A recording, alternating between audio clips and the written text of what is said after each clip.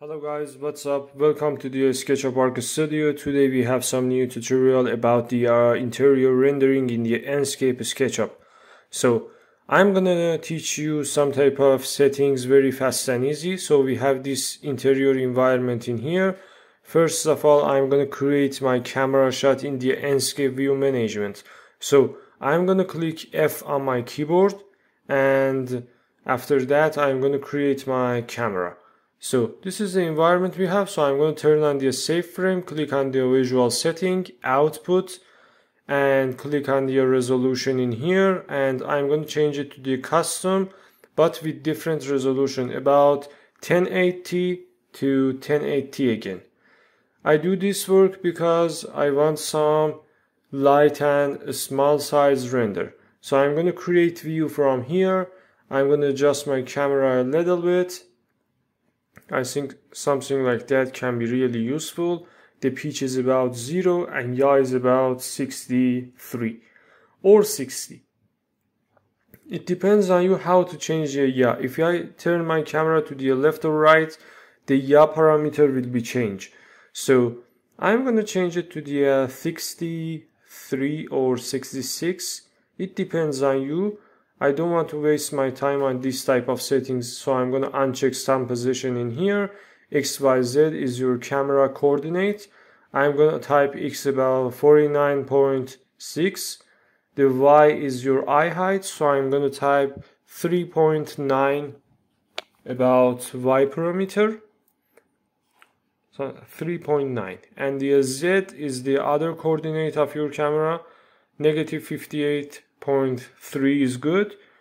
I don't want to link my render with visual presets, so I'm gonna uncheck it. And I don't really like my CAD name, so I'm gonna change my camera name to the interior render NO number 1. I'm gonna uncheck my link and save it as my favorite. So I'm gonna press create in here.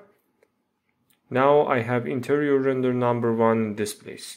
So I'm gonna open the visual setting in here, and I'm gonna start my job with the main bar called field of view. So I'm gonna change my FOV in here. Some number about 60 can be really good, but I need my camera adjustment again because it changed a little bit and I must fix it.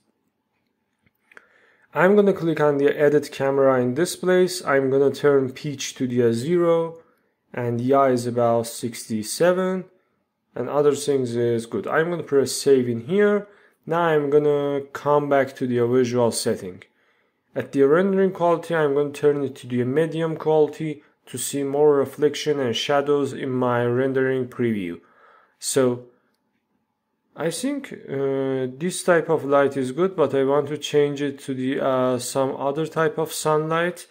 Some number about 9 AM can be really useful. I need these type of shadows and some brightness inside my room.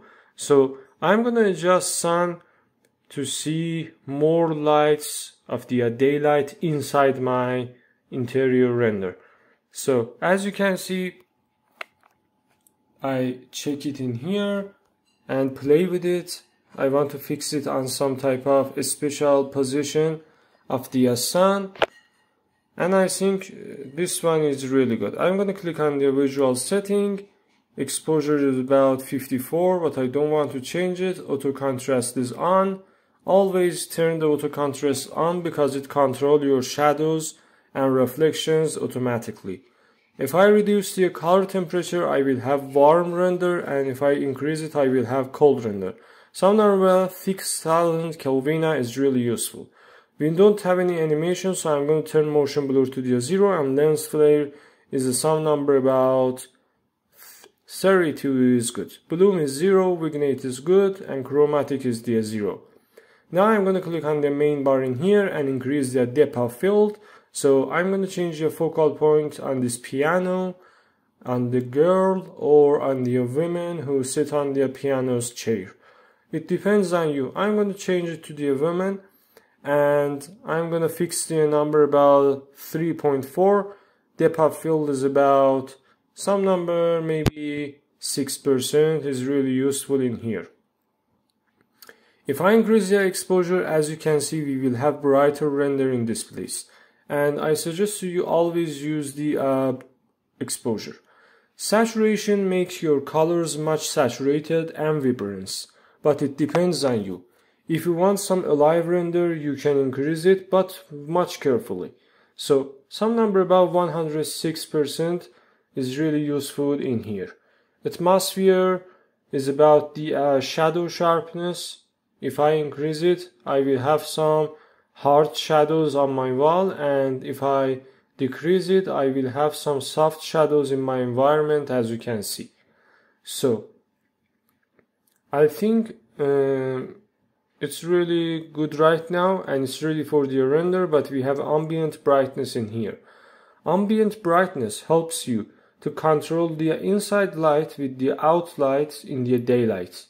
If you decrease it, you will have some reflections on your glass and your environment, but I suggest to use some number about 56 in all of your renders.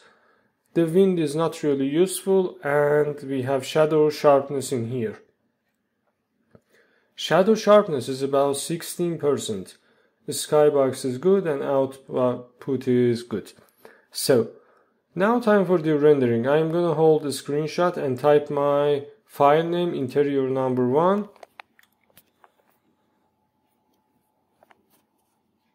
And as you can see, now our render is ready. When I click on it, I can see the differences in here.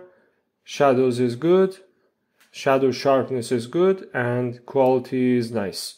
So I'm going to click on the Enscape bar again, but this time I'm going to take my render with the ultra quality. So I change it to the ultra quality, and we have much better reflection and shadow sharpnesses in here. I'm going to reset my color temperature, reset my saturation, and I'm going to decrease my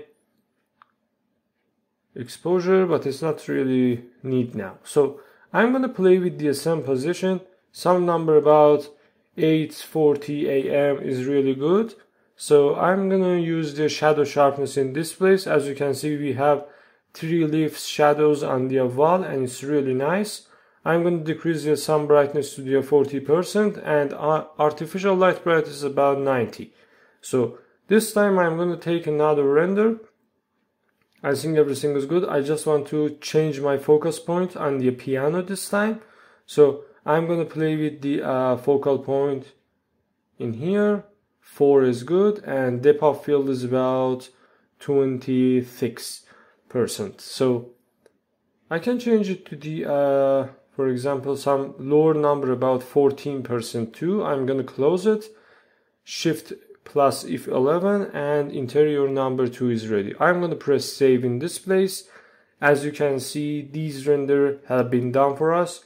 It's really wonderful and it's really realistic. It takes a little bit time. It depends on your graphic card and your hardware, accelerator, and system config. So now I want to open the first render and second render. This is the last render we took, and you can see the details on it. And this is the first render we have in here. You can see the differences between first render with the medium quality and ultra quality. Like and subscribe us, and goodbye.